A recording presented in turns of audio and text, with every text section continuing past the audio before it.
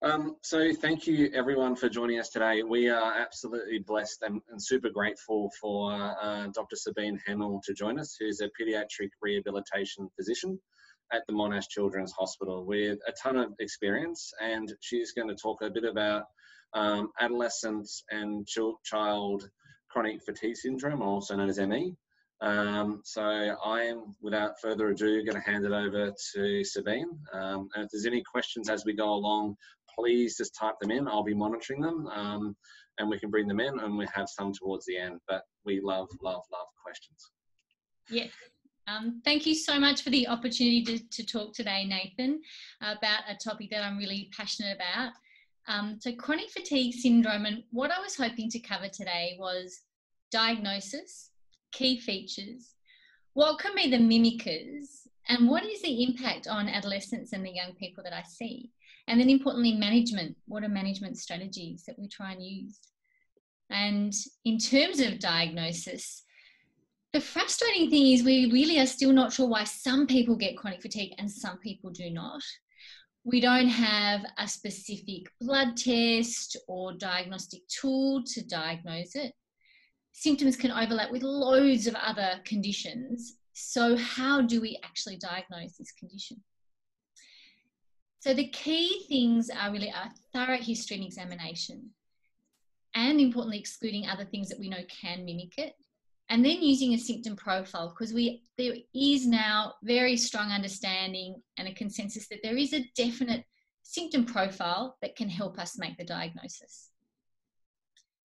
So what are those key features? And there are a number of different formal criteria over the years. You've probably heard things like the CDC Fukuda criteria in 1994, more recently international, the IOM in the USA. So there are lots of international consensus criteria, and all of those really bring together, there are these key features that we see again and again in people that present with chronic fatigue syndrome, and that make it different to just standard ordinary tiredness. And with the fatigue, it's persistent. It's day in, day out. It doesn't respond to rest. It impacts on function. And in adults, the strict criteria say at least present for 6 months. In young people, we accept 3 months to be able to make the diagnosis. So the criteria are slightly different in young people. And then another key feature is this entity of post-exertional malaise and unrefreshing sleep. Now, with this entity of post-exertional malaise, it's really felt to be quite key. And it's that issue where you can push yourself, you can go out for that run, or you can go out to that party, but then you really have significant payback, and then you can be quite unwell for a number of days afterwards. So worsening of symptoms after physical, mental or emotional exertion. And we really see that as a key feature. Then other key features in particular are cognitive impairment and or postural symptoms, and I'll go through those in a moment. But with the cognitive impairment, there are problems with thinking and memory and attention, information processing, executive function. Executive function is your organising skills. And again, those can all be worsened by exertion, effort, prolonged upright posture, stress, and time pressure. So it has a big impact on school and education for young people. And then orthostatic intolerance. And many of you may have heard the term postural orthostatic tachycardia syndrome, which also is amongst that umbrella term. And with that, you can get lightheadedness when you get up out of bed or when you get up from a sitting position. You can feel dizzy. Your symptoms are worse if you have to stand for a long period of time or stand in queue. And you have increase in your fatigue and your memory symptoms when these issues come on. And you can get headaches and nausea as well as part of this. So those are the sort of key features. So with that thorough history, we also then want to go through and check, are there any mimickers? Are there any other medical conditions that cause fatigue and cause some of these symptoms that we could actually diagnose and treat? And the key mimickers that we're going to be looking for are thyroid function problems, anemia, celiac disease, which often can have alongside issues with fatigue, inflammatory bowel disease. So that's separate to irritable bowel syndrome, which can really overlap with chronic fatigue. Obstructive sleep apnea, where you have difficulty getting restful sleep because of airway obstruction. A rare condition called narcolepsy, which is more linked to sleepiness rather than fatigue, and autoimmune conditions. So they're the sort of key things that we'll be looking for and potentially doing some baseline blood tests for. So it is really important that you access your general practitioner or your specialist to work through those things, and don't just rely on Dr. Google. And Dr. Google can be pretty scary. And if you do look up conditions and you think, oh my goodness, my symptoms do mimic this or do look like this, take that to your GP or your specialist and work through that. Don't sweat it at home or worry about it. Really take that to your doctor to work through. So those were the sort of issues around diagnosis. Now I was going to move on to impact, in particular impact for young people that I see and that I work with.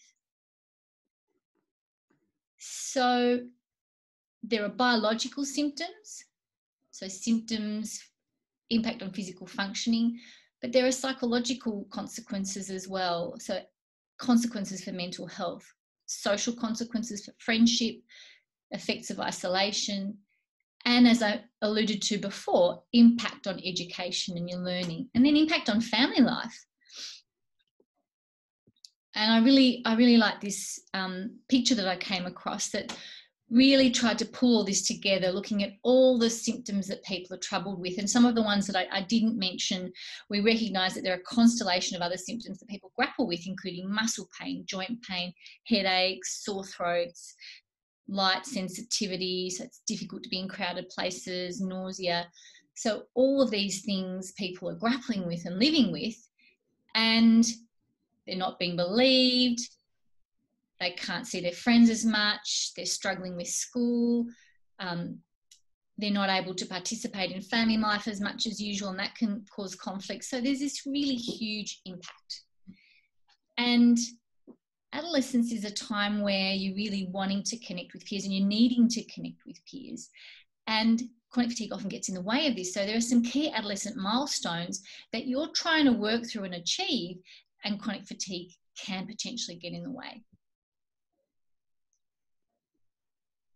So moving on to management, keeping all this in mind, how do we manage this condition? We've diagnosed it, we've excluded mimickers, we're certain this is now chronic fatigue that we're dealing with. We've looked at all those potential consequences and impacts. How do we deal with this? And a really key principle is that it has to be holistic. And our overarching aim has to really be that chronic fatigue doesn't get in the way of where that young person wants to go in life and what's really important to them. So in thinking about management aims, I really feel there are three key aims. Firstly, you want to maintain function and minimise symptoms. You want to minimise the deconditioning. You want to maintain sleep-wake cycle, diet, avoid boom-bust patterns of activity. Really kind of maintain things as best as possible. Then you also want to prevent and manage the secondary consequences. So you want to avoid social isolation, disconnection from peers, halting that education pathway, secondary anxiety and lowered mood. And thirdly, you want to enable that young person to achieve their goals. So a key feature in all the young people I see are these feedback loops that can really get them stuck, get in the way of where they want to go, make their symptoms worse. And one of the key feedback loops is this deconditioning loop, decreased activity, more bed rest, more time sitting, more time lying, more time on the couch. So physically you decondition. So then when you do try and do something, you feel worse. So you decrease your activity further. And so this cycle continues. And And it's really important to get help in this area with experts such as an exercise physiologist or such as a physio that can prevent this and help you work through this. And then stress feedback loops. And I see this in most of the young people that I work with. They're stressed about their symptoms. They're worried about missing school. They're stressed about not seeing their mates, being out of the loop. So their anxiety levels rise. Their adrenal hormones rise. Their energy is used up through that anxiety and that stress. And there's further increased frustration and stress. And so the loop goes around, and that little bit of energy that they had is gone. So in this area, it's really important to have tools to help manage stress and potentially work with a psychologist who can help you. And then the social disconnection feedback loop. You can't see your friends, you're out of the social loop. When you do go back, you feel awkward, you feel like you're on another planet. They're talking about things that you haven't really been part of, you feel really out of it, you avoid contact, and then it's even harder to reconnect.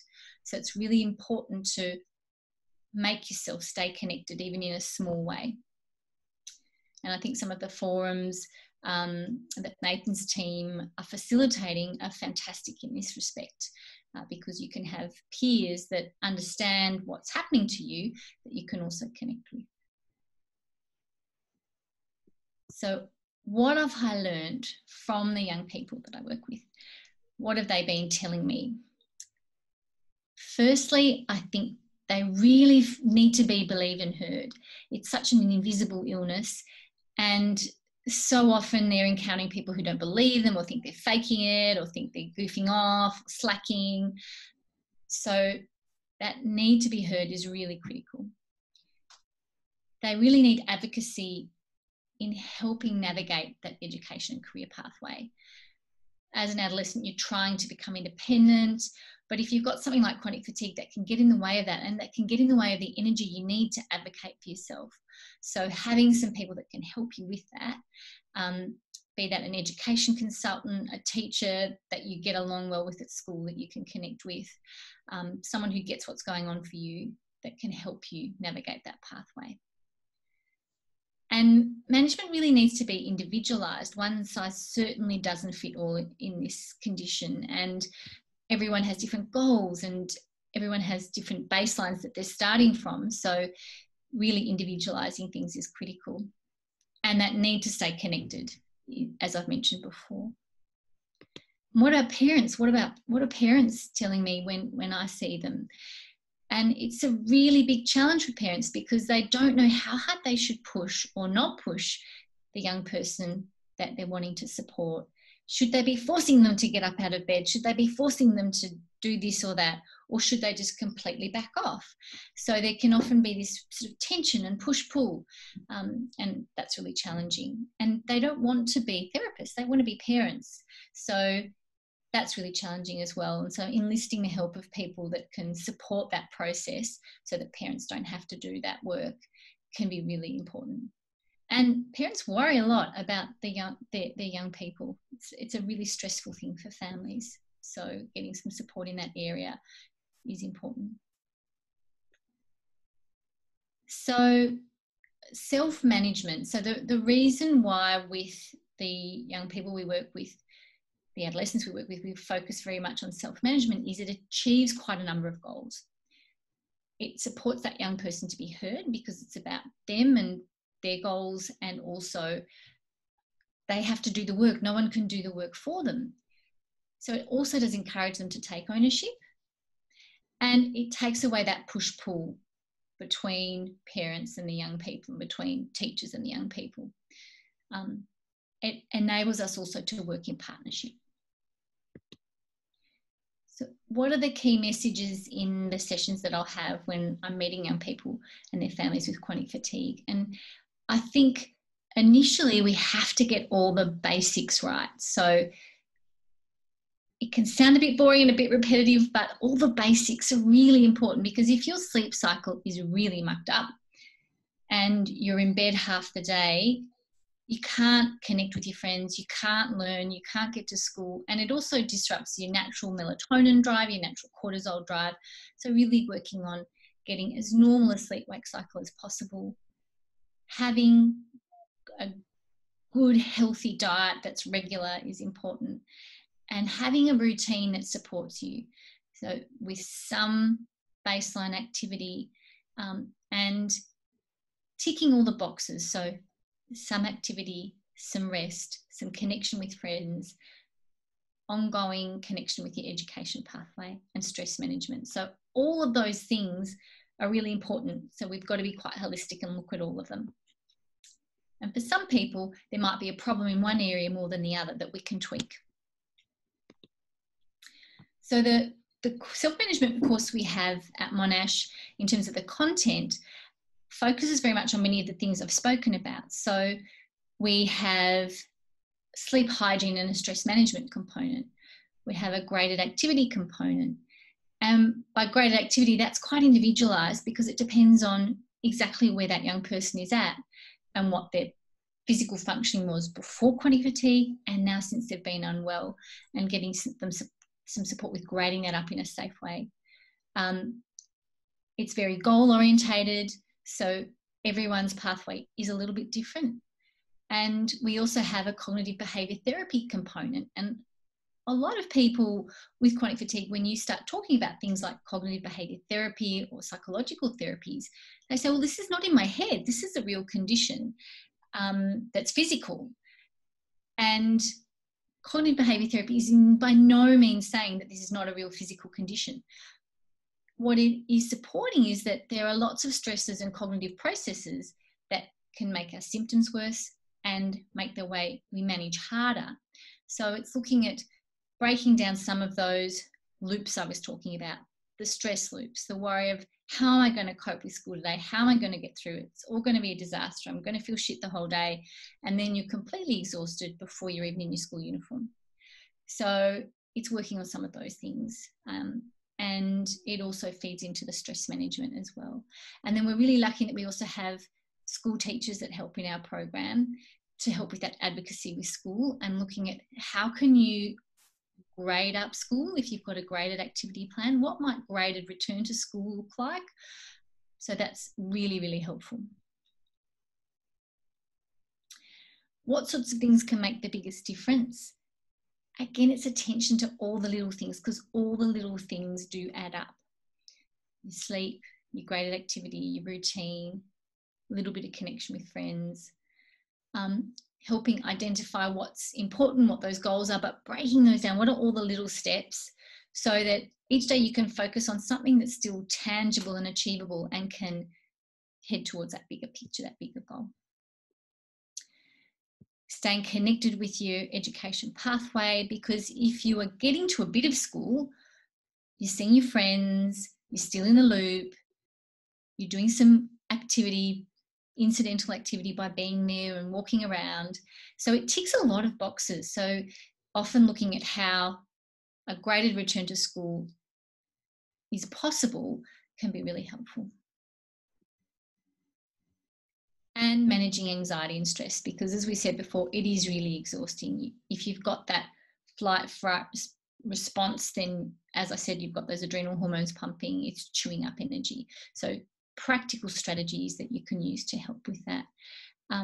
Some of the strategies that I've found really useful to teach young people are just very simple things like deep diaphragmatic breathing that they can use anywhere, anytime, be that if they're with their friends and things are getting too much, or if they're at home and they're worried about getting through their homework, just some tools that can then bring that anxiety level down. So learning those stress management techniques, modifying timetables to make things manageable, having a plan, having a set plan so it takes away the, oh, will I want to go? Will I want to do this? You've got a plan that you're going to try and stick to for the week with some flexibility, and that takes away that angst. And often accessing a psychologist who can help with practical stress management. So how have my vision and beliefs changed? This is one of the questions that Nathan asked me to think about. So I've been working with young people with chronic fatigue for over 10 years now. And I think my ideas have changed a lot since the start. At the start, I had this idea of, yep, you have this certain program and people go through a certain program, and it was quite prescriptive. But I've really learnt that there is not one size fits all. And ideally, having flexibility there, because everyone's journey is a bit different. So having an individualized approach linked to the young person's key values, that partnerships are really the key. And not only partnerships with the young person you're working with and their family, but also that young person and us having a partnership with school, with sports coaches, so we can do some of that education, create understanding, and so we can work together. And the other thing that has been such a privilege and an honour is I've worked with so many amazing young people and families that are truly inspiring. Their dedication to just keep plugging on and working towards their goals in spite of really significant symptoms and challenges is very humbling and very inspiring. So I think that was my last slide. Okay, if you'd like to stop sharing your screen, we can go to a big picture. Okay. And we can have a little bit of a chat, but that was fantastic. I've actually been taking quite a few notes in there, Sabine. There's some things that I really loved from what you've said. That partnership, I think, and that advocacy is such a huge piece. Because I think young people sometimes, and I think even adults as well, we don't know what to say, and whether it's the cognitive side of things and the brain fog that comes with it, or we don't necessarily know how to stand up to authority because we're used to being parented, for example. And so to speak to a teacher and to communicate your needs is a real challenge. So yeah, please talk. Yeah, I really agree. And I think that's one of the, I think we put a lot of work into that advocacy, and also advocacy through schools. The other thing that is really important is that young people with chronic fatigue get access to special provisions. So we know that processing speed is slower. We've seen that on cognitive assessments of young people with chronic fatigue and on functional MRI. So they need more time. They need more time to do exams. They need to be allowed to have rest breaks and stretch breaks. So for young people doing VCE exams, we do a lot of advocacy and formal letter writing around special provisions for exams so that they get those rest breaks, stretch breaks, extra time. Some young people say, oh, isn't that cheating? But it's not. If someone has vision impairment, and needs glasses, you don't ask them to do their exam without their glasses. It's a similar thing. So that's a really important piece of the work we do, and we're very lucky that we've got some education consultants in our team that can help us with that link with school. And I think advocacy sometimes also in the sporting area, because some young people before becoming unwell, sport was their everything. It's very linked to their identity. So also being able to advocate that they still can stay connected with their sporting teams in a modified way. Yeah, and I'd agree that 100%. I often say, especially resuming life and getting back into it, this is an injury. You know, this is a medical condition. And if I said someone hurt their ACL, so their knee, and they would take a year to rehab, and there would be a lot of steps.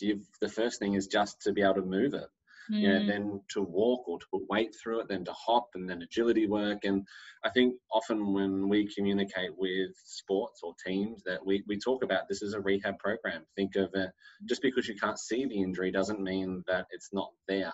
And to have a modified program, and sometimes that could just be turning up to training and having a chat. And, you know, that social connection is such an important thing. Fully agree. And we're getting a couple of questions coming through, but there's another one that I just want to ask. And a lot of parents that we see when we talk about devices and technology and using them, and that social connection that can come from that, and is it good or is it bad? We have a lot of debate, and myself, I like to play some games, so I get along quite well with the adolescents that I manage. But what are your thoughts in regards to that use of technology and communication and games, etc.? Yeah. I think like many things, there are positives and there are negatives and challenges. And I'll often have a discussion with the young person about the fact that using screens is cognitively fatiguing. So we have to be careful about that and look at how long they're using it for. Are they having rest breaks and stretch breaks? Ideally, every 20 to 30 minutes. And sometimes when young people are at home, there's not much else they feel they can do.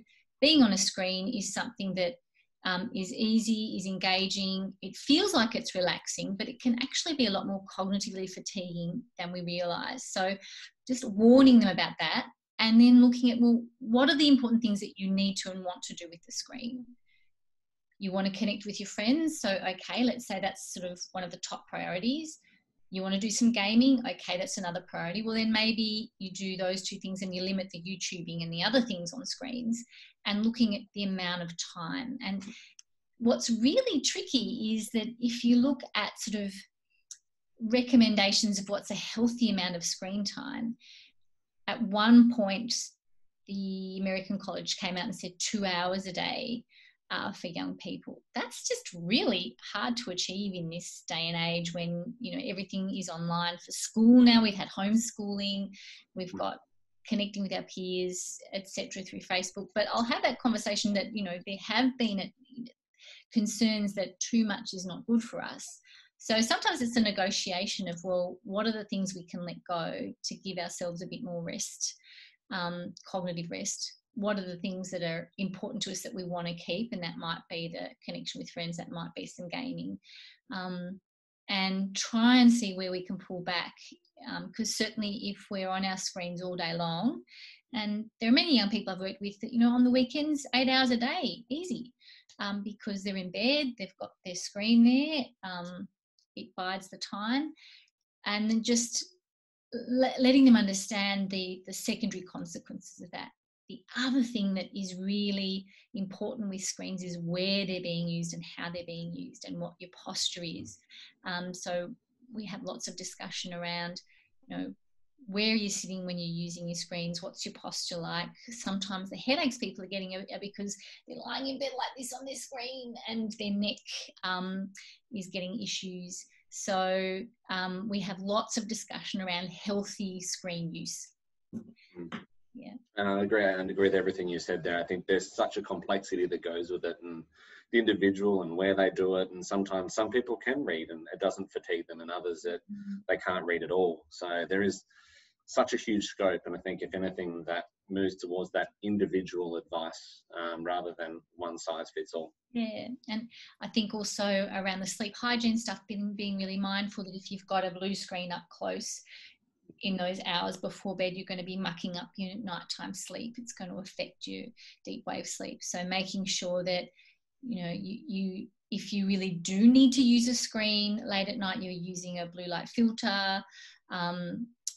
It's watching TV because it's further away is actually better than having, you know, watching YouTube or watching a movie right up close with your screen. So discussions around that with sleep hygiene is really important as well. Yeah, 100%. Right, I've got a lot more things to discuss, but we'll go to some of the questions that we've been asked. So Caitlin asked, it was mentioned in regards to the physical or training feedback loop that exercise physiologists or physiotherapists can assist to prevent this negative loop from occurring. How exactly can an EP or physio assist in this situation? Mm-hmm. And I think the key is having someone that's familiar with chronic fatigue and understands post-exertional malaise and how for people with chronic fatigue, exercise can make them worse. So exercise is one of these things, it's good and bad.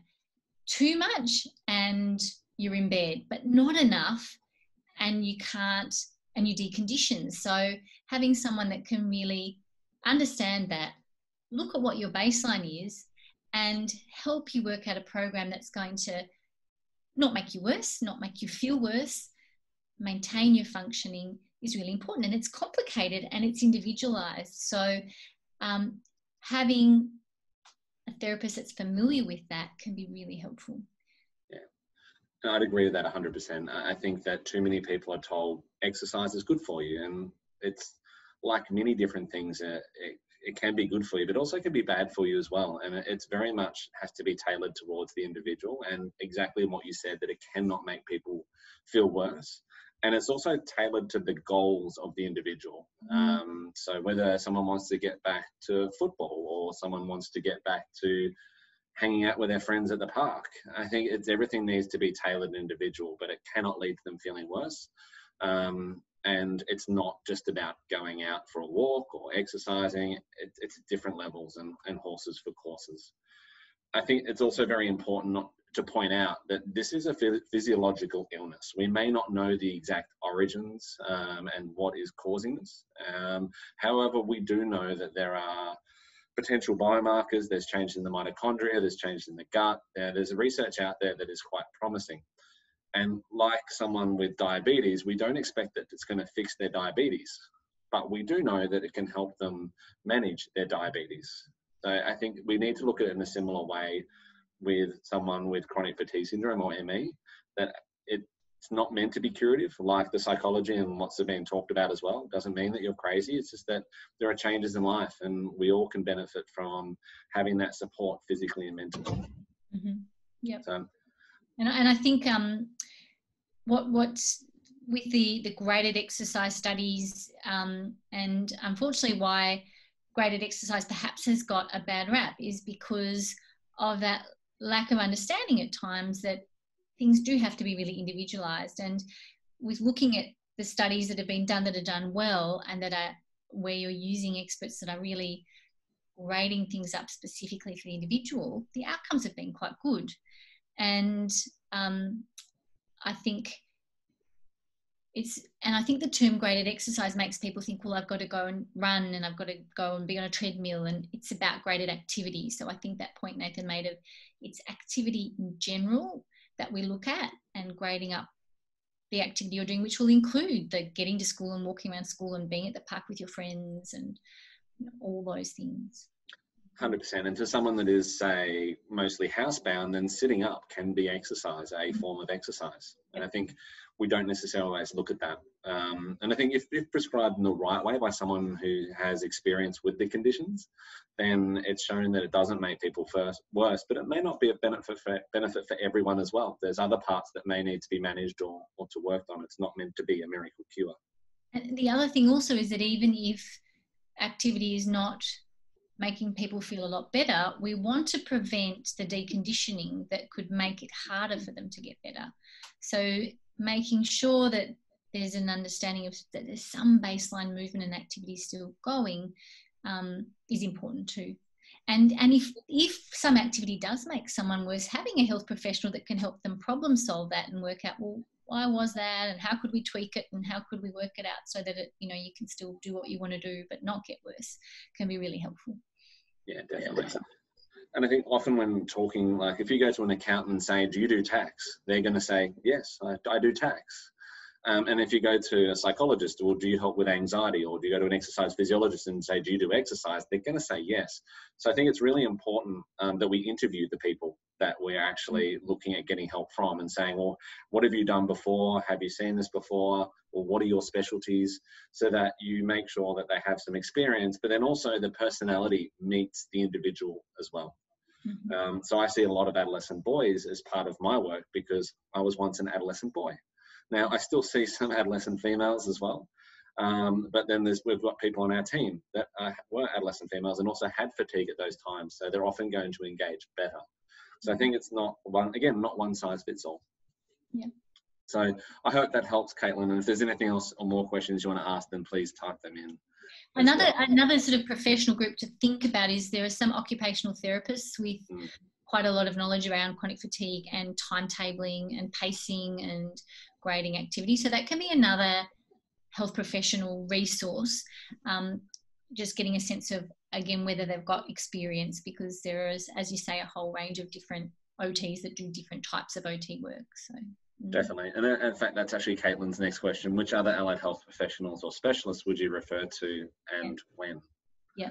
So if in the team that I have at Monash Children, as a team that work together, we have a clinical psychologist, we have an occupational therapist, we have an education consultant, we have a physiotherapist, We also have a dietitian, and they're all involved in the group self-management program, but not everybody does that program.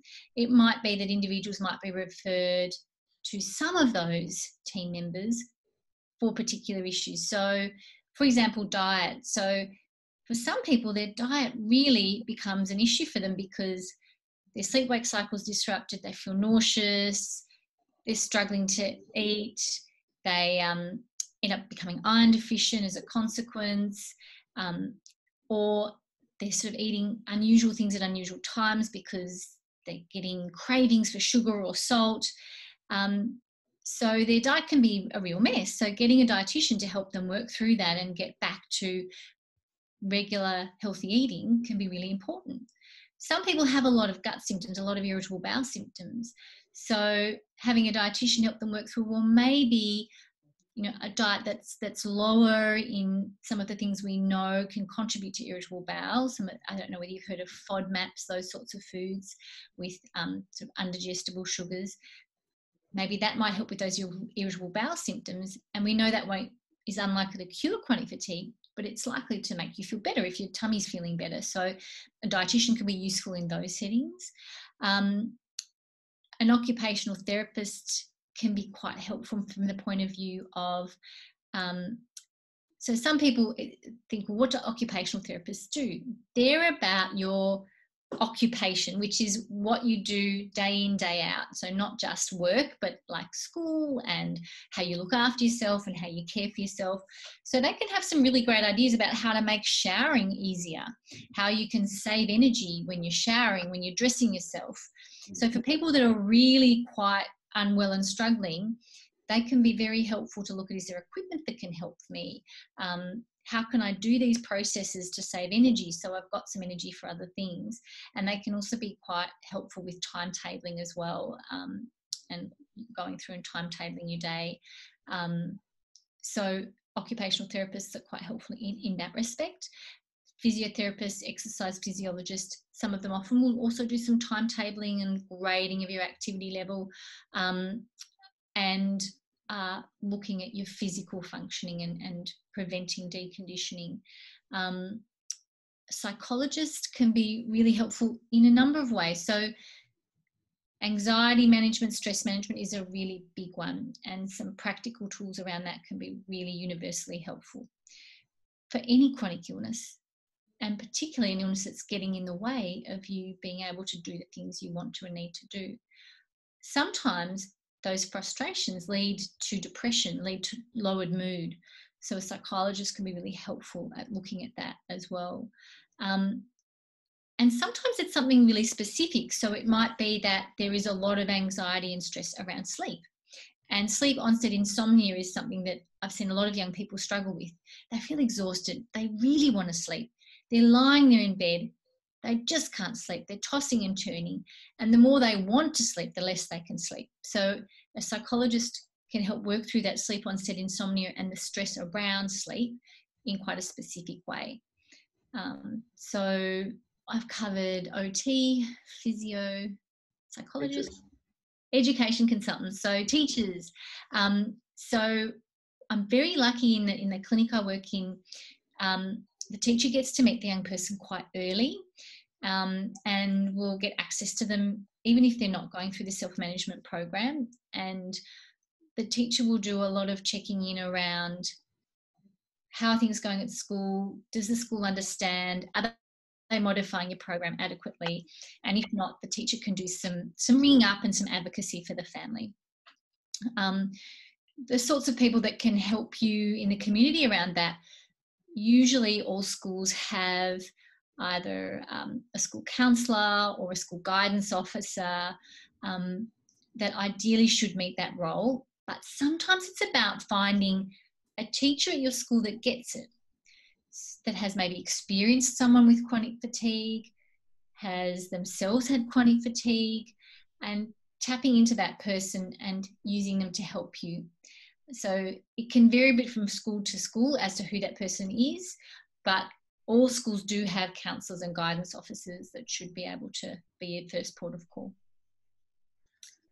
That's fantastic. And for yourself, and one of the other, and part of that question is, so when would you refer on to another specialist? Because I suppose a lot of people have seen a lot of doctors and getting towards you, and you've gone, yes, this fits, and you've excluded the other conditions. But when would you refer on, or is it appropriate to refer on? Yeah. So if I think I'm worried I'm missing something, I might refer on. If I'm thinking this doesn't fit with classic chronic fatigue, could there be obstructive sleep apnea? Could there be narcolepsy? Is there something else going on? I might refer to a sleep physician for some help around that. If there are very significant POTS symptoms, postural orthostatic tachycardia symptoms, then I might refer to a POTS specialist for some help with that. And there are some cardiologists and neurologists with a special interest. So I might get some, if the standard POTS measures aren't making a big difference and I'm concerned that we might need some specialist input there, then I might refer to them. If there are a lot of gut symptoms and I'm worried, am I missing something gut related, then I might refer to a gastroenterologist to just make sure that there isn't something else along those lines. And then probably lastly, the rheumatologist I would sometimes refer to when I think, well, could this be, are there some blood markers that make me worry about an immunological condition? And I'll get them to have another look. But usually there's been something that's a bit out of the ordinary if I'm referring to another specialist that makes me think, is this perhaps not classic chronic fatigue? Could it be one of the mimickers? And just making sure that we're covering that. The other thing that I might also think of other specialists for, or try and manage myself, is that there can be other symptoms and conditions that do make your symptoms worse. So sinusitis is a big one. Sinusitis can, and hay fever can really make people feel a lot worse. For girls, periods can be a real nuisance. Some people just, their chronic fatigue symptoms are so much worse the week they have their period that doing some menstrual management can really make a big difference for them. And certainly if you're iron deficient, that's going to be making you feel pretty rubbish. So making sure that we've got good nutrition going and that we correct iron deficiency. So those would sort of be the situations in which I might pull on other specialists, or really help from the GP. GPs are great at managing a lot of those conditions like hay fever, sinusitis, period issues. So making sure we've got the GP on board to regularly help and support as well. 100%, and I think adding to that as well, if you're unsure of any symptoms, if something you're going, I wonder if it's related, then the best thing is actually to put it out there, because it may not be, but it also may be one of those missing pieces where we go, actually, that's very important. Yep. And no question's a silly question. Exactly right. And to that point, if there are any more questions, because we've gone through most of them, please pop them in. And I'm just going to put in there, with orthostatic intolerance or POTS, what do you see the prevalence in your population anecdotally, so coming to your clinic? I haven't done sort of strict figures. Most would have some symptoms of dizziness. Most would mention that that's been an issue at some point, that they've got some postural dizziness.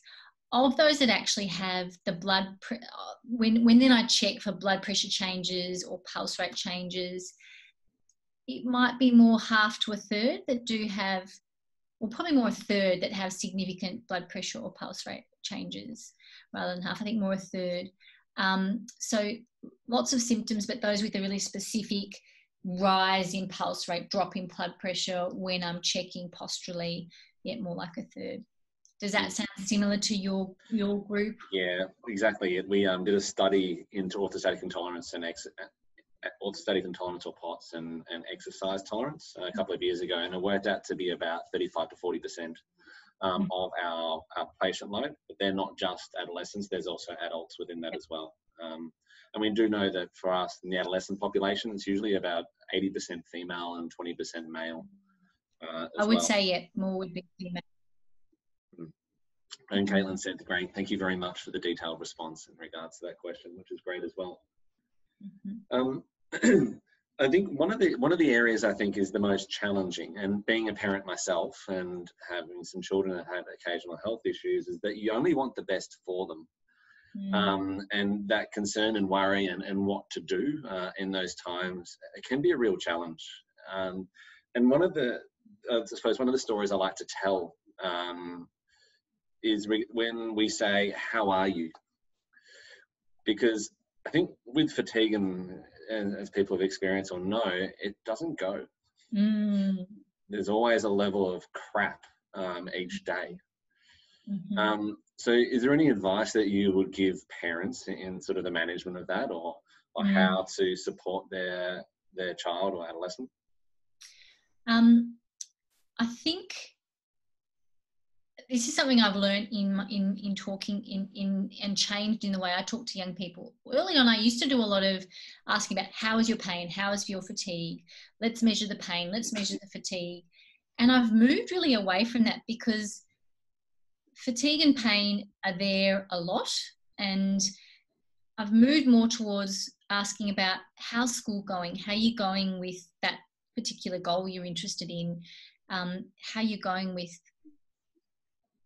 your friends, rather than the how are you feeling in yourself, inside yourself. Because I have had times where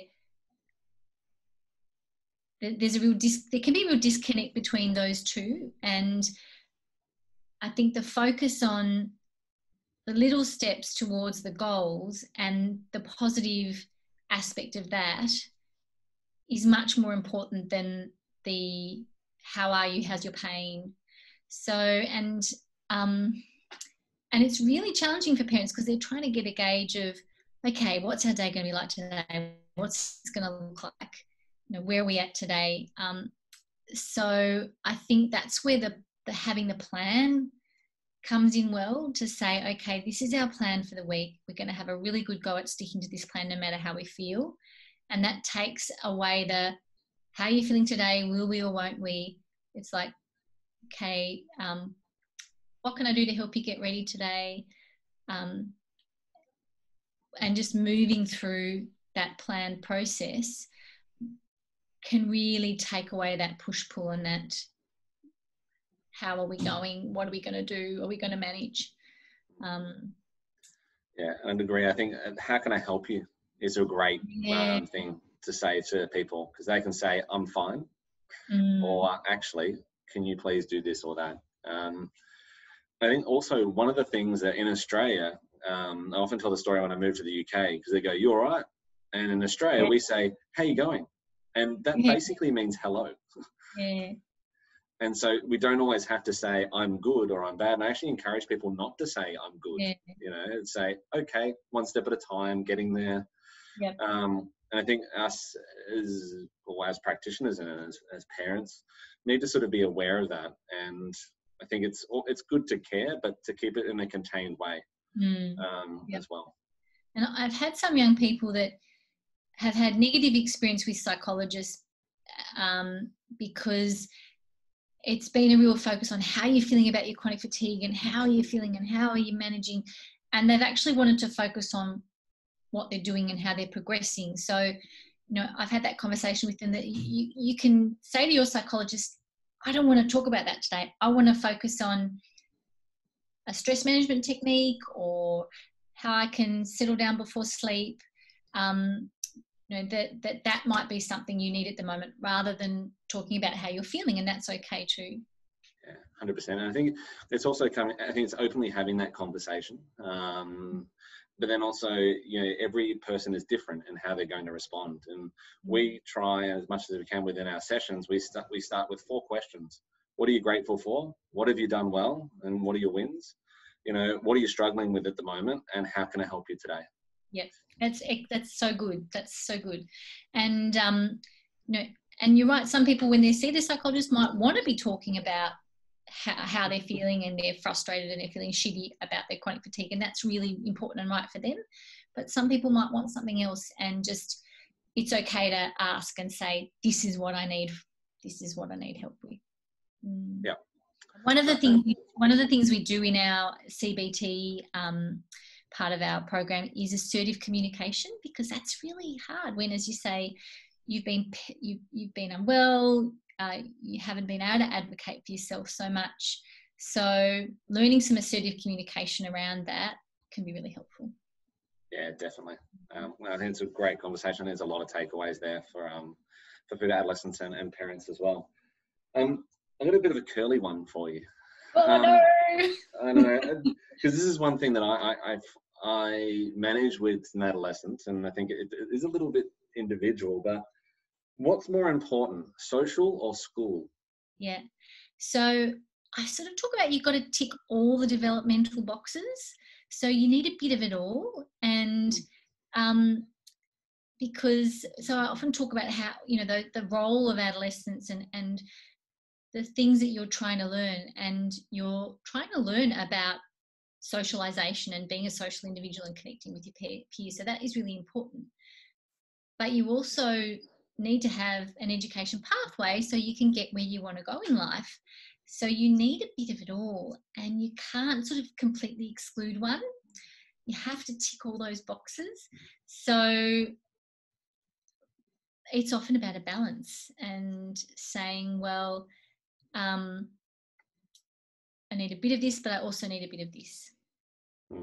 And sometimes school is good because it can tick both the boxes of socialization and education, but not always, not for everyone. For some people, school is so overwhelming and exhausting they can't even think about socializing there.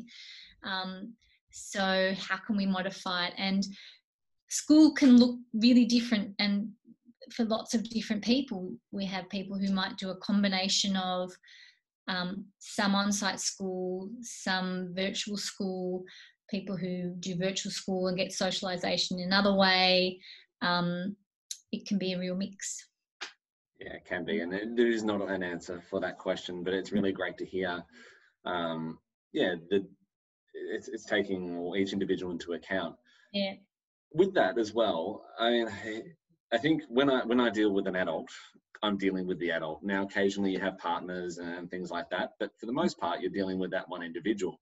But dealing with adolescents or children, you're not just dealing with the adolescents, you're dealing with the family.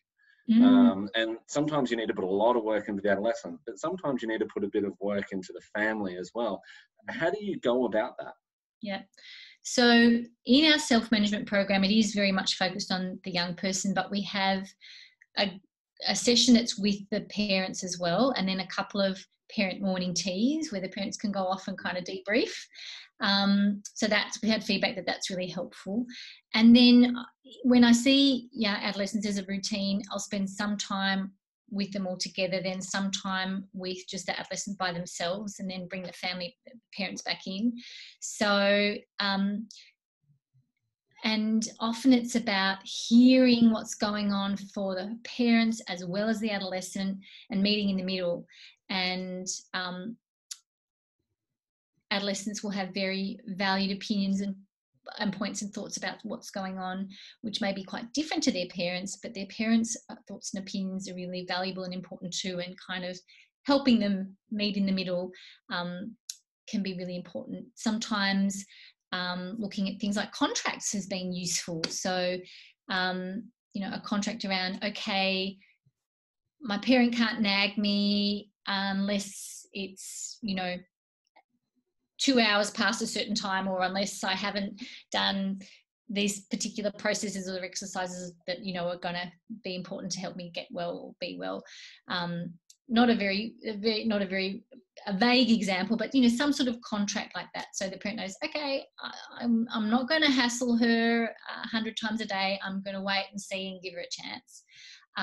So that can sometimes be helpful, and just helping with that negotiation and that understanding. And it has impact on siblings as well, and I think that's something that's sort of important to keep in mind as well.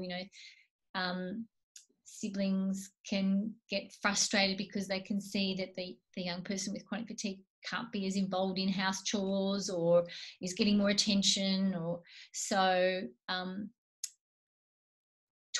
being open about that and talking about potential strategies.